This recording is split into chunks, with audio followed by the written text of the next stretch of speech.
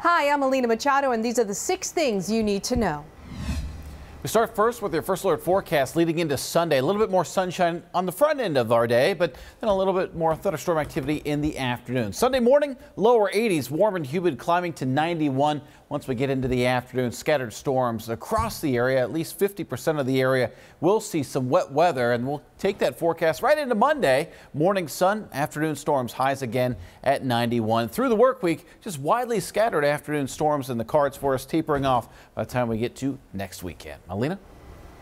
A police officer was rushed to the hospital after being shot following a deadly altercation in Coconut Creek on Saturday morning. Officials say Andrew Renna, a 4-year veteran, was shot after responding to a call. During their investigation, officers found the bodies of a man and a woman, as well as a deceased pit bull. Police identified the shooter as 44-year-old Jason Roseman. Authorities say he turned himself in. The Sun-Sentinel is reporting at least 4 people could be charged this week in connection to a deadly incident that happened at a Hollywood nursing home in the aftermath of Hurricane Irma.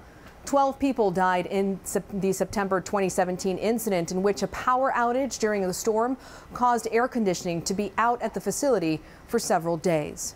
A Florida man was convicted late Friday night in the shooting death of an unarmed black man.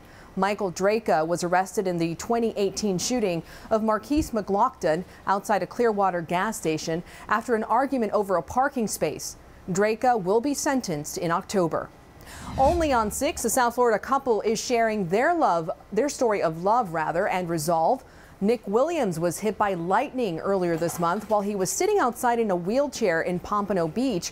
His fiancée says he spent several days in a coma but has since woken up. For more on this heartwarming story, check out the NBC6 app. And orange and green meets orange and blue in Orlando. The Miami Hurricanes and the Florida Gators face off on the football field for the first time since 2013. Once yearly foes, the teams are not scheduled to play again until the 2024 season. For more on these stories, check out the NBC6 app. You can also get NBC6 News anytime on Apple TV, Roku, Alexa, or on YouTube. I'm Alina Machado, and this has been the 6 things you need to know.